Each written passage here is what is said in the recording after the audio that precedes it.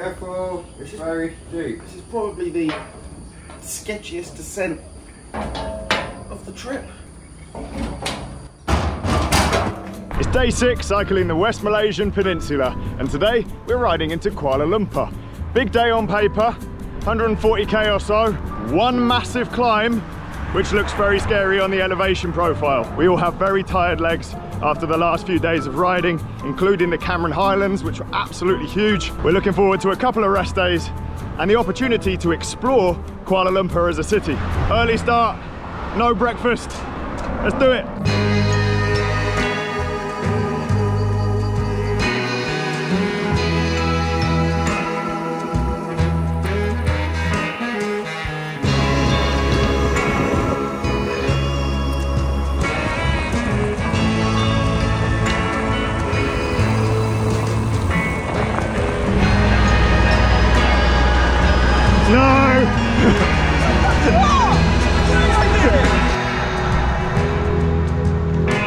We've averaged the same as yesterday's ride where we descended a giant mountain for the first 2 hours. Yep.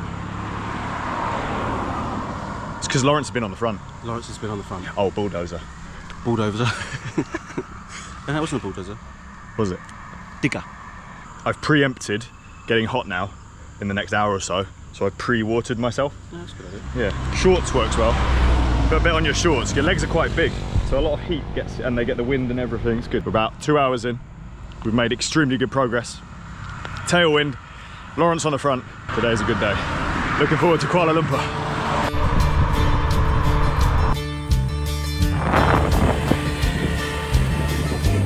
Nice to meet you. Damn, son.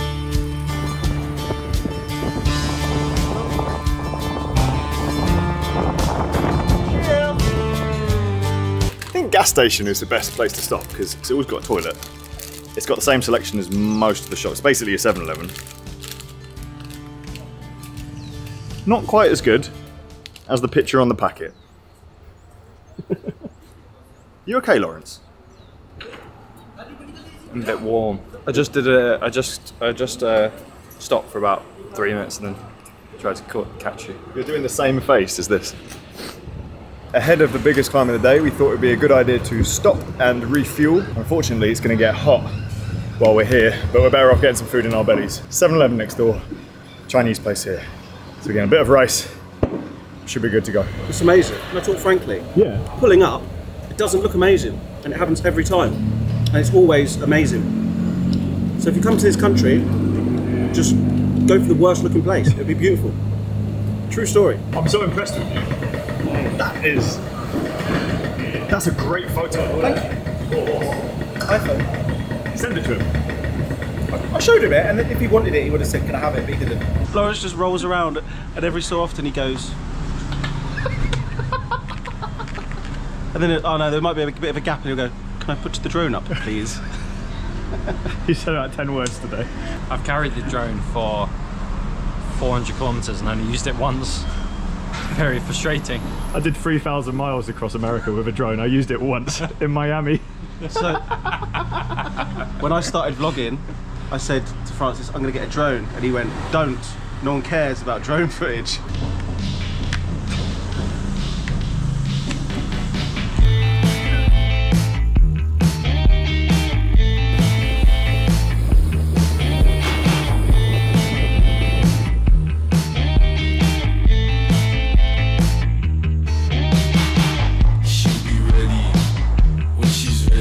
While we're on this giant climb, I'll address some comments asking, how has the tri-band been so far?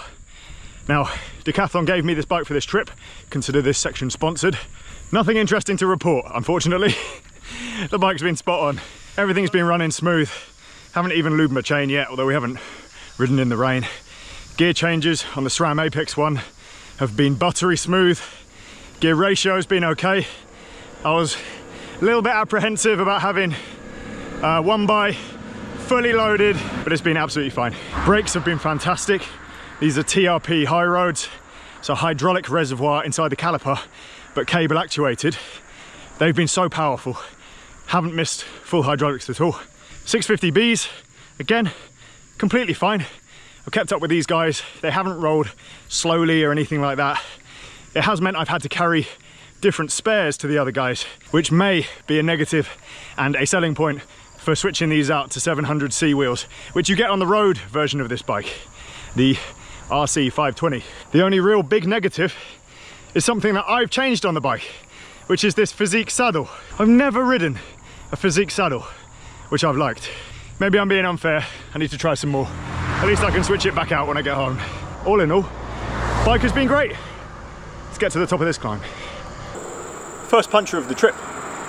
I've been waiting for this, because I've wanted to show the viewers the best thing ever in the world, ever. Keep your finger on that. Come on. See my bar end? See that? Yeah, we see it. Looks weird, doesn't it? It does look weird. Why does it look weird? Because it's a tubeless thing inside the bar end. Genius. Which also fits in SRAM cranks. I don't know what the company, it's called a Tapabucho.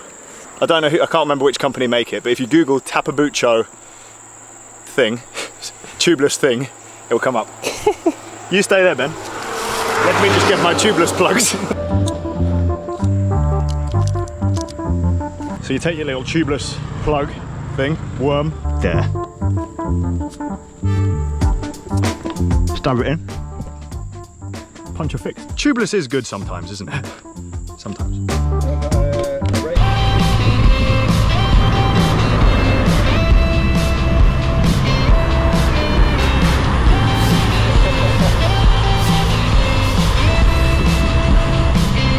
Welcome to Kuala Lumpur. It seems very quiet.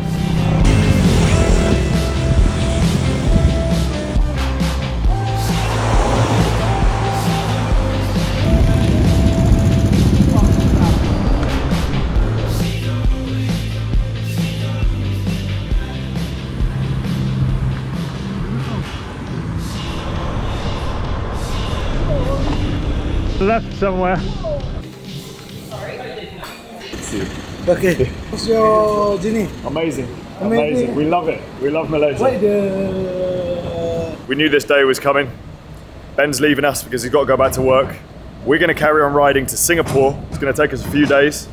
Akmal is back to give him a safe ride back to the airport. This was the only way to get to the airport. See you again. Hey, thank you so much. Take care. Thank you. See you later. Mate, See you later. Take care, mate. Safe flight, man. Catch you soon. And then there were two. We're gonna find a new friend now. Who are we gonna get? We need the third member.